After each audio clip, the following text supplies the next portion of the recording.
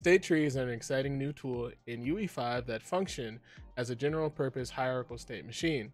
They give devs the ability to create highly performant logic that stays flexible and organized by combining selectors from behavior trees with states and transitions from state machines. Now, I love these things, and I've been using them a lot in my small projects, but I've been vocal about some of the issues in previous videos, like the lack of debugging features and their general bugginess. So when I saw UE 5.4 added a state tree debugger, I had to check it out, and y'all, I'm very happy with this update. There's a lot here that's beneficial for those making large and small projects. Epic has even implemented this tool with online multiplayer games in mind too. But today I'm going to keep it simple and just highlight a few features I see myself using a lot. By the way, I think the best way to learn these features is to play with them yourself. So I've included project files for a state tree project, which you're seeing now in the description. Feel free to download that. I've intentionally left a bug in there, so you can try and debug that if you choose. Check it out and learn by experimentation. So what does the debugger do? The debugger monitors and records state tree runtime behavior.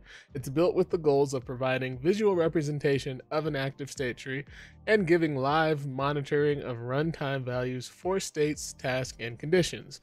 This basically means while your game is running, you can now see visually what state you're in and current values for variables within those states. With the background information out of the way, let's just dive into the features I like. I'm going to start simple and I'm going to save the best for last.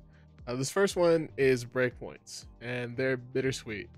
Figuring out which state or task I'm currently in can be annoying at times, so I like the addition, but these breakpoints are temporary and will be lost if the asset gets reloaded. Now, in 5.2, state trees were very buggy and would crash my engine frequently.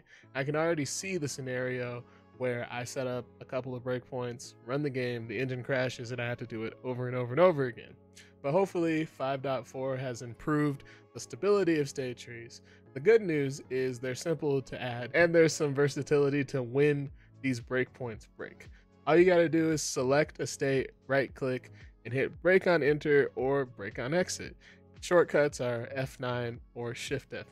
I also like that you can disable states and tasks. All you gotta do is right click and scroll down to state enabled, click it, and it shows up as grayed out. This is great for isolating and verifying functionality. Sometimes it's hard to see issues when the game is running as a whole, but isolating specific states can help out a lot. And last but not least, the debugger tab. Now, in a nutshell, it provides runtime information and gives variable data when paused. But the way that it actually works, I think is much more impressive, and it's easier to just show you how it works. So to enable the state tree debugger, you wanna hit this window menu and select debugger, and that'll pull up this debugger tab.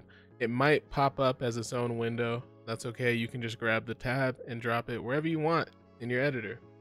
So let's actually go over this panel that we have here. You'll see the name of the state tree in the top right corner. These play and stop buttons are the editor simulation. These control the simulation in the viewport. So you could just hit the play button and it would do the same thing as hitting this green play button over here, or hit the pause and stop buttons to pause the simulation. This next button right here is my favorite button. This is the trace session recorder. It allows you to record a live session and then play it back later to review using the analysis controls, which allow you to step through one frame at a time, step back a frame at a time, or jump to previous or next state changed frames, right?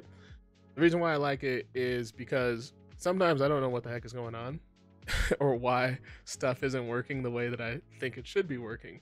And I'd have to run like a simulation 10 times just to figure out that I didn't connect a node pin somewhere. This will just save me a lot of time in doing that. It's a great way to debug, in my opinion. Now this left panel over here is our trace and execution. So as we hit play, it'll generate a new trace execution with an associated timeline. This middle panel right here is the timeline panel. It shows executions and their active states. And if you select a state in the timeline, over in this details panel, it'll give you information about specific states. The details panel also includes execution details, information about tasks, evaluators, and transitions, and data and logic within the state tree. So I think the best way is to just see it in action. So I'm just gonna hit this play button right here. As you can see, our trace execution has generated, and in the timeline, you can see the state tree going through each task as it is in real time. Now, if I were to hit the pause button, we could take the timeline playhead and drag it back through and see the values of variables within the states that are active. At the end of the state, you can actually see which transition got triggered and which state we went to next by looking at the details panel. Now I'm going to stop and I'm going to hit play again, and you can actually stack up executions and compare different runs to make sure everything is functioning properly. This time I'm going to initiate this chase sequence that I've set up here. It doesn't quite work properly, but I think you get the picture. And then if we stop the execution, again, I can just drag back through and see what values were when we went into the chase state and see how those values changed in real time. So I think this is just a really great way to debug. I love this. So round of applause for the devs at Epic. I think this is a wonderful update, and state trees continue to be a promising tool in my opinion. And just a little tip for game developers and software engineers out there: learn to use your debugger tool in whatever editor you're using. This is a lesson I learned far too late in my career. They save a lot of time in tracking down failures, and it's a great way to walk through code and really understand what's happening. They're even handy if you have source code but you need to reverse engineer something out of it. Yeah, just use your debuggers. Peace, y'all.